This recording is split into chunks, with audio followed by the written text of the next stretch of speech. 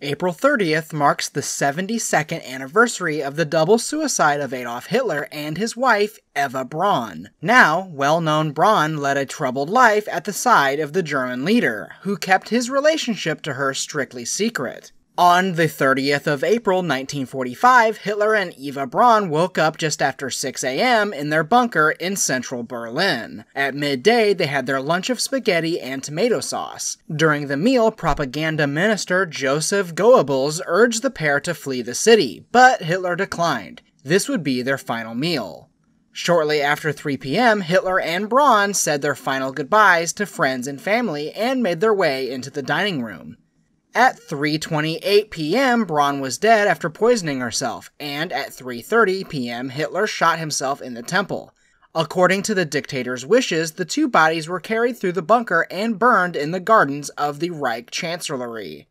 Later that evening, the Russian army hoisted their flag on top of the Reich stage, also known as the German Parliament. 2 days earlier, the couple had tied the knot, and Braun had become Frau Hitler. The woman, 23 years her husband's junior, had finally gotten her wish, but only after he kept her in the shadows for years.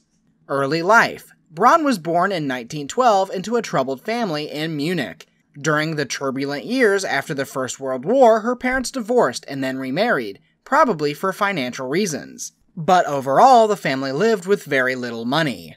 At the age of 17, Braun took a job in the studios of Nazi photographer Heinrich Hoffmann in Munich, where she occasionally also modeled in front of the camera. It was in that studio that she first met Hitler, at that time a radical fringe politician. Little is known about when the pair became intimate, but there are accounts that the teenage Braun stuffed her blouse with tissues to try to get Hitler's attention. During the early years of their relationship, Braun twice attempted suicide. In 1932, she shot herself in the chest, while in 1935, she took an overdose pill. Both attempts seem to have been a protest that Hitler wasn't paying enough attention to her, and on both occasions, it seemed to have worked. In 1935, Hitler moved Braun and her sister Margaret into an apartment in Munich. Relationship with Hitler. Braun's relationship with Hitler was very complicated. There had been speculation that it was purely platonic. They even slept in adjoining bedrooms. Staff at Hitler's Alpine retreat claimed after the war to have searched the bedsheets after the pair had left, but found nothing that led them to think that they had spent the night together. According to Berlin historian Heike Görtemaker, there is little credence to this kind of story. She emphasizes that there is little that is known about Hitler and Braun's life together due to the fact that the Nazi leader ordered all his private documents to be destroyed in 1945. But it is clear that Hitler preferred that their relationship was kept far away from the public eye, despite the fact that she was in love with him, Görtemaker argues. The dictator believed that a public relationship would have been a disaster for his image. "Many women find me appealing because I am unmarried," he reportedly said.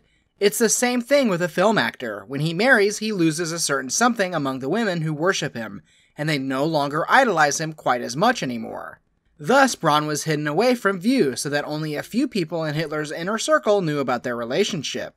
In fact, when they were together, Hitler treated Braun bizarrely. When guests came to visit his Bavarian mountain retreat, Braun had to hide. When she was occasionally allowed to emerge in front of the guests, Hitler would treat her like a mistress and, in plain view, pass her envelopes filled with money, according to a report in Die Welt, Her True Self. Being Hitler's lover meant a life of luxury. She spent much of the war in Hitler's Berghof mountain retreat in Berchtesgaden. According to some accounts, she had vices, such as drinking and smoking, which Hitler detested.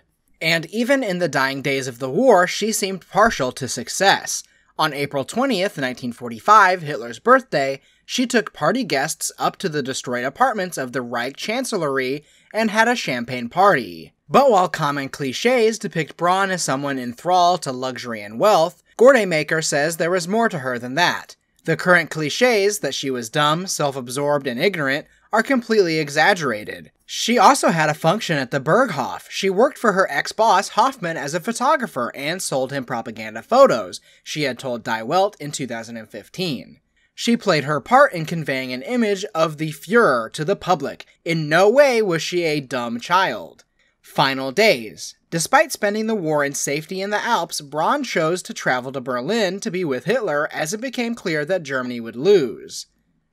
Görtemaker said her decision to travel to a destroyed Berlin and to take her life along with Hitler at the age of 33 shows a deep conviction, determination, and hardness. The superficiality which is often ascribed to her is false.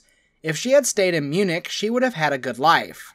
But according to a cousin of Braun's, her relationship was marked by misery, and committing suicide was the only way she saw to win back respect.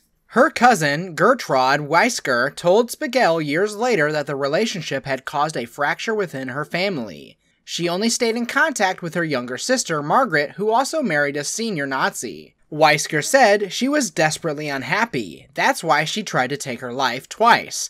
She was in a relationship which could only be justified through marriage and death together. What do you think? Scroll down to the comments below. Don't forget to like, share, and subscribe to the channel. Thank you for watching.